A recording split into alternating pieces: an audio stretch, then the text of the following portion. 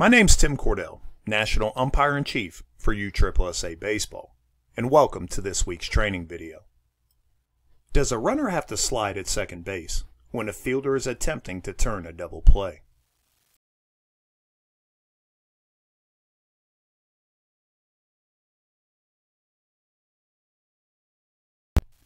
To get this play correct, let's start with Rule 5.09A13.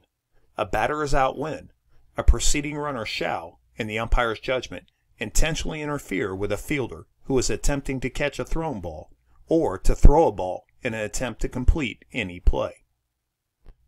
Next, let's look at Rule 6.01A5. It is interference by a batter or runner when any batter or runner who has just been put out or any runner who has just scored hinders or impedes any following play being made on a runner.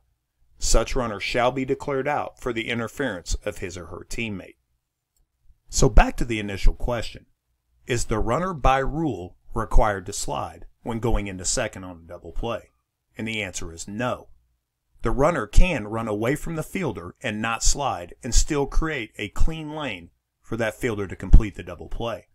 The runner is not required by rule to slide. However, if the runner goes into second base standing up, and that action hinders and impedes the fielder's attempt to turn a double play, this is interference. Time should be called, and the batter runner should also be out for the interference of the runner at second base. All other runners must go back to the base legally occupied at the time of the infraction, and no runs can score on this play. Let's recap by using the umpire's cheat sheet. Remember, who is the rule in place to protect? In this play, the rule is in place to protect the fielder. If the runner does anything out of the ordinary and hinders and impedes the fielder should be protected. Does the runner's actions hinder or impede? If the runner hinders or impedes the fielder, the batter runner is out also, and no runners may advance from the base occupied at the time of pitch. And finally, does the fielder have to throw the ball for the umpire to call interference? And the answer is no. The rule simply states if the runner hinders or impedes the fielder's ability to complete the play. It says nothing about the fielder throwing the ball. So if the runner hinders or impedes the fielder, interference should be called.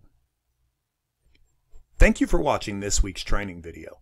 Make sure you subscribe to our YouTube channel and have a great week of baseball.